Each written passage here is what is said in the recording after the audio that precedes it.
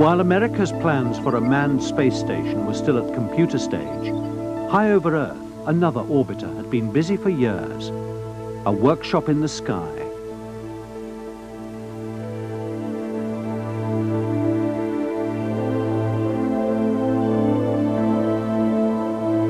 It was the Soviet station, Mir. The word meant peace. A complex assembled module by module since 1986. Crews commuted to Mir by Soyuz ferry. Foreigners participated. There were lucrative commercial contracts. A link-up with the American space shuttle was planned. Mir was so successful, it survived the demise of the Soviet Union. Less fortunate was the Soviet version of space shuttle, Buran. Pictured here on the back of the world's most powerful rocket Energia, Buran flew by remote control.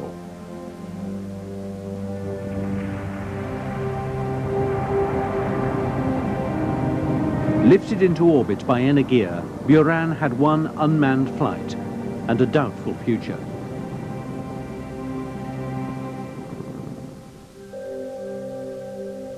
Russian ambitions could now lie with the projected European shuttle, Hermes, here with its mini space station, Columbia Free Flyer.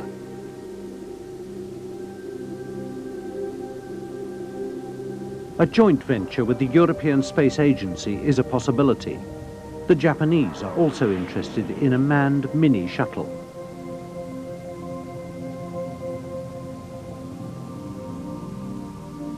But the Europeans' biggest push will continue with Ariane.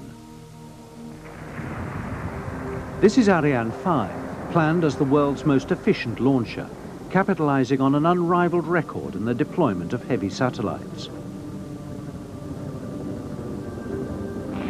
Ariane 5 should keep the Europeans ahead of commercial rivals in America, Russia, and China. Space Shuttle will remain America's orbital workhorse. In the late 90s, it'll help construct the great space station, Freedom.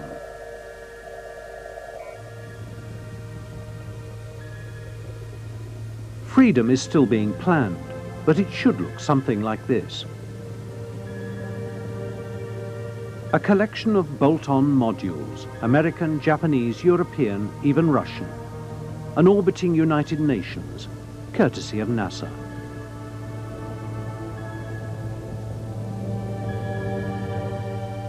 Shuttle will be invaluable, but possibly too small to ferry the heaviest parts aloft. Freedom will be permanently manned. At once, a research laboratory and a platform from which to launch missions to the moon. Shuttle, however, will be eventually phased out, at least as presently designed.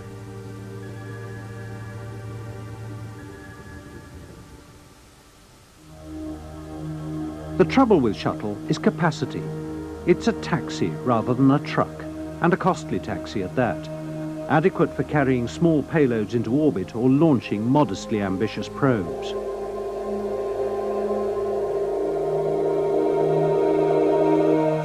But for powerful shots to the outer planets, NASA must rely on rockets like Titan IV.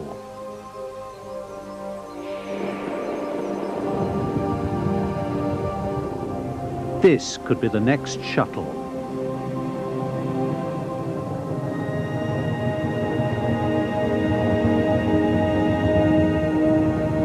A hybrid, half aircraft, half spacecraft.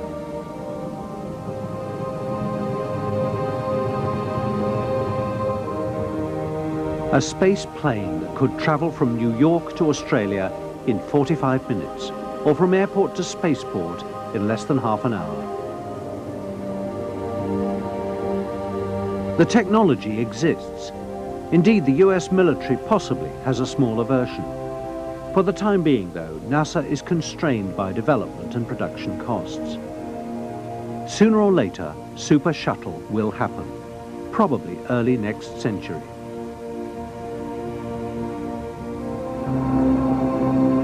And towards the end of the 21st century, Such hybrids could be joyriding through the friction of the upper atmosphere.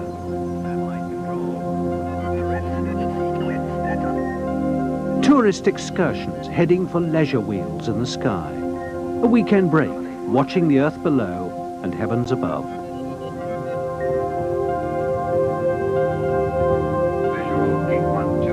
It's science fiction, but as technology advances, there's every possibility of space cities in permanent Earth orbit. Slowly rotating wheels offering visitors a touch of homely gravity.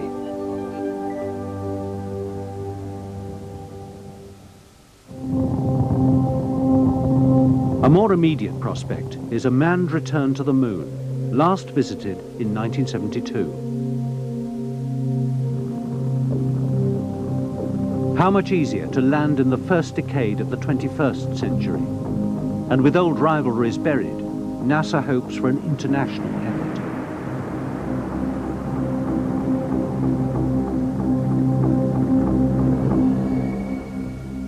A lunar base would be established.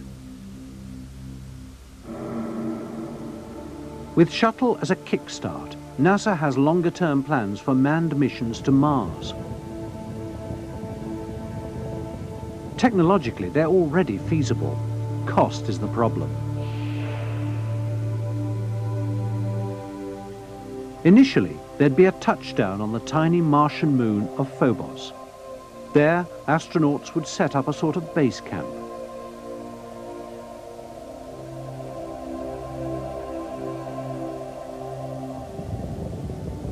Meanwhile, using the thin Martian atmosphere as a brake, a lander would descend to the red planet itself. An enormous enterprise. The round trip from Earth to Mars and back would take 2 years, and vast resources.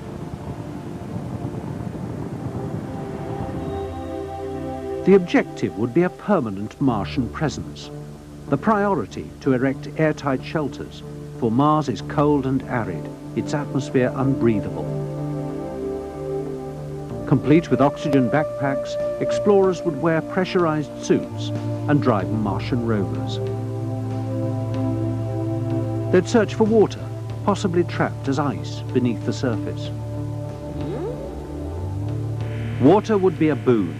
Oxygen could be extracted for breathing supplies, hydrogen to fuel the rovers. Every scientific device would be employed to establish self-sustaining colonies. After all, the nearest supplies would be a year away on Earth.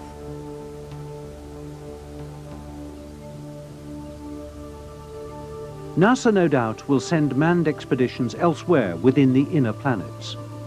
The outer solar system will remain the preserve of robots.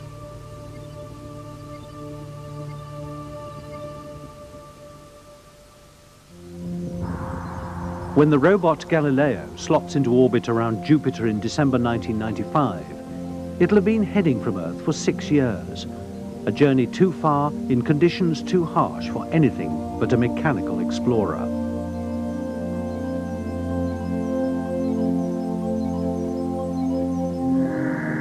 A little later, another mission best left to a robot.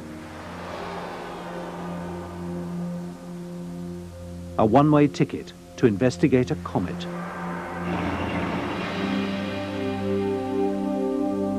And shortly after the turn of the century, a rendezvous with Saturn by the orbiter Cassini, another odyssey unlikely as a manned flight.